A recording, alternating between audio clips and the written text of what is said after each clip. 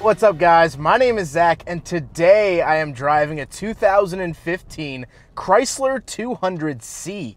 Up front is a 3.6 liter V6 and down below is a 9-speed automatic transmission. Now I am super excited to be driving this here 200c for a couple of reasons. First of all, I've never done a Chrysler 200 and the Chrysler 200 didn't last all that long, at least in this generation, which is the second generation. So I'm excited to talk to you guys about that topic today. But before we get on to anything else, I have a website, zackpradel.com, where you can buy stickers like this retro sticker pack or big friggin' bottle sticker, both with free shipping. You could also submit your own vehicle to be reviewed by me through a quick and easy submission form, and you could read my behind the scenes blog to see what I'm filming before it comes out on the channel.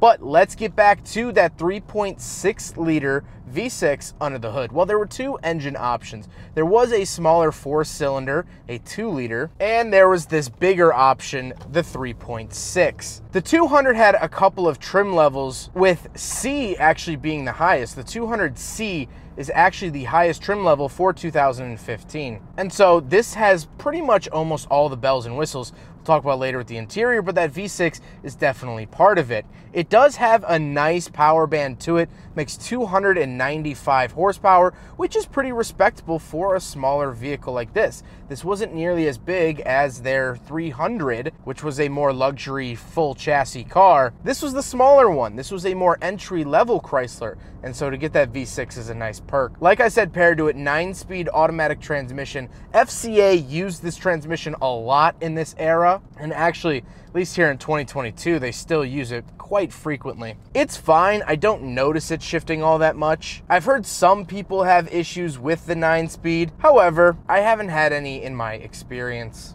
Last but not least, this here 200c is front-wheel drive. However, that is the only option this car does not have, which is the all-wheel drive system that could have been had on the 200. Kind of interesting that they made these all-wheel drive. Did not know that. But with that out of the way, let's talk about this interior. Like I said, the 200c was the top trim, so we have a lot to talk about. Well, in front of me, I have two physical gauges and a screen. On the left is my tachometer, on the right is my speedometer, and in the center I do get that screen that is pretty customizable. I do like this from FCA, and I think it's very, very colorful, which makes it feel really nice, at least just nicer than I would have expected out of a vehicle like this. It's also full size, so it takes up most of the gauge cluster. Again, something I didn't quite expect. On the steering wheel on the left, I have my selectors for that gauge screen, as well as my phone options, and on the right, I have my cruise control settings. This does come with radar cruise control, which is fantastic. Very nice feature for 2015. And I do have paddle shifters around the back of the steering wheel. The steering wheel does feel nice, has a good weight to it. However, it's not too heavy, it's not too light, pretty solid. Down below those paddle shifters around the back, I do have radio, skip track, and volume buttons as well. This is a pretty typical Chrysler, Jeep, Dodge thing to do, to put the volume and skip track on the back of the steering wheel. Off to the left, I do have a big climate control vent and the headlight and gauge dimmer switches. And then on the door, I have two different memory seat options, very, very nice, as well as this nice wood paneling you'll find throughout the rest of the interior. Really do like that. And then I have my power mirrors and power windows, as well as power locks on the door. Moving into the center, we do have the pretty classic FCA infotainment system. A couple things to note in here are the heated and ventilated seat options. Again, this top trim gets ventilated seats. Very, very happy about that here in summer. However, I still do retain physical climate controls. We'll talk about that in a second. And here is the backup camera. This screen is slightly dated by 2022 standards. However, back in the day, this was actually pretty neat, and I like it a lot. Down below that, I do have my parking assist on, as well as parking sensors on and off, lane keep assist, and pre-collision warning on and off. This car is pretty loaded with safety features, which is fantastic. Moving on to the center console itself, we do have traction control and screen off in the center, but then mostly we get our climate controls taking up this middle area, which is fantastic. I love the fact that the 200 still has physical climate controls and not just ran through the screen. So in case anything ever happens to the screen, you could still change your temperature, unlike in the Durango, which actually became an issue. However, as far as climate controls, nothing crazy besides dual zone climate. Very nice. Then we have the shifter and handbrake. The shifter is the rotary style shifter that FCA's been using for quite some time. Turn it all the way left for park, all the way right for drive, neutral, and reverse, things like that. I'm not the biggest fan of it. However, I've just come to learn to live with it. And so my complaints stop there. Then we have a pretty interesting center console. So up top, we do have cup holders. So let's do a big friggin' bottle test here in the 200c Chrysler from 2015. And unfortunately, it goes in slightly, but then won't go the rest of the way. So it looks like it wants to pass. I really wanted it to pass. However, unfortunately, the 2015 Chrysler 200c fails the big friggin' bottle test. However, that's not it for the center console. It does have a little party trick. You pull this tab and bring it back, and then you get this giant storage area. I have my USB in and 12-volt outlet, fantastic. You could probably fit a rotisserie chicken in here, which is great in case you want to snack on the road. And overall, I think it's a really, really great use of space by Chrysler.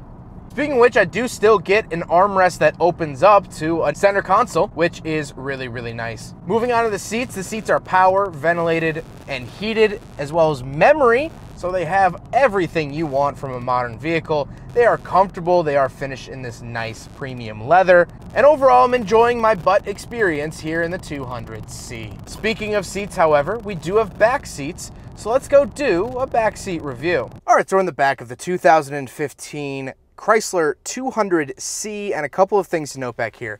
First of all, knee room a lot better than I thought it was going to be, especially because this is a more luxurious Dodge Dart. Headroom, not fantastic. I do have this little bump here, and when I sit, it's not the most annoying thing in the world, but definitely I start to feel my hair starting to hit the ceiling. The other big complaint that not only I have, but a lot of other people have, is that the rear door shape isn't really that nice to human beings. It's a very odd shape. It's a very slim opening. So getting into the back seats is not that pleasurable of an experience. Once I am back here, I'm decently comfortable, minus the hair touching the ceiling. And I do have a center console back here, 2 cup holders, and a little storage bin. I do also have vents back here. Very nice to see that in a smaller sedan, because I didn't ever think about that. And then I drove a bunch of people to a wedding a couple days ago in my Mazda 3. It was 100 degrees outside, and I have no rear vents in my Mazda 3. So they were boiling. I was freezing up front. Not a good thing. So the fact that I get my own rear vents, very, very big. Let's go hop around back. We'll take a quick look at the trunk, and then we'll talk about the looks. All right, so we're on the back of the 200c. I can hit it twice, and it does pop the trunk open. And once we are back here, actually very big trunk. Very happy to see that on this size of vehicle. Again, I keep mentioning that. I always feel like the 200 is smaller than, well, it actually really is. It actually has great space back here, which I'm pleasantly surprised at. Now we gotta talk about the looks, and I like the look of the 200c. It definitely looks a lot better than its chassis mate, the Dodge Dart.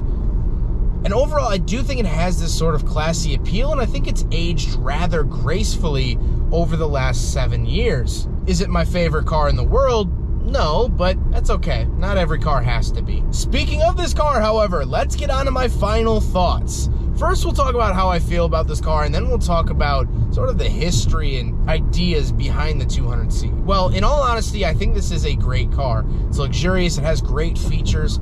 However, the owner, Kevan, did have some reliability issues when he first bought this car about a year ago.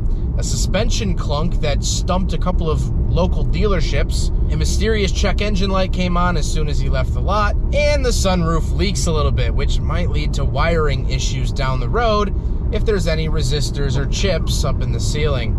I know that was an issue for Pontiac G6s in the mid-2000s with sunroofs. So can I recommend buying this car?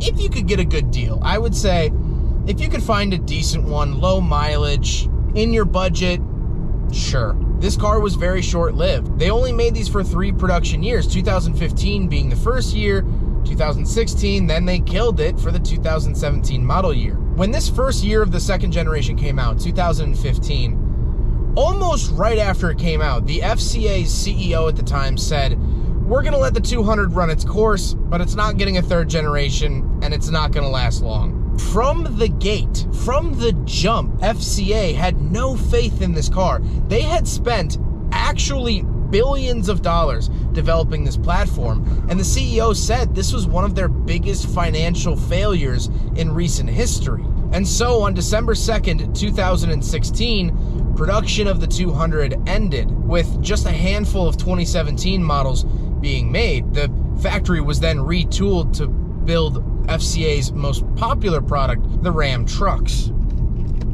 And so FCA doomed this car right from the jump, which is ironic because this year, 2015, for the 200, sold over 170,000 200s. That's not a small number. So I think, personally, Chrysler shot themselves in the foot by getting rid of this car. I think if they would have pushed it harder and added more entry levels, it could have really been something. I like sitting in this car. I enjoy driving this car. Yeah, it has some mechanical issues, and it's an American Chrysler product that comes with the territory. But actually, as a car, this isn't bad. And now Chrysler is holding on by a thread. They really only make the Pacifica, which shares a chassis with this car, actually, and the 300, but the 300's days are numbered. As a matter of fact, I honestly can't even tell you if it is still in production. I think it is. Editing, Zach, can you please throw a title card up here saying if it's still in I don't even know. When was the last time you saw someone buy a new 300? Not in a while.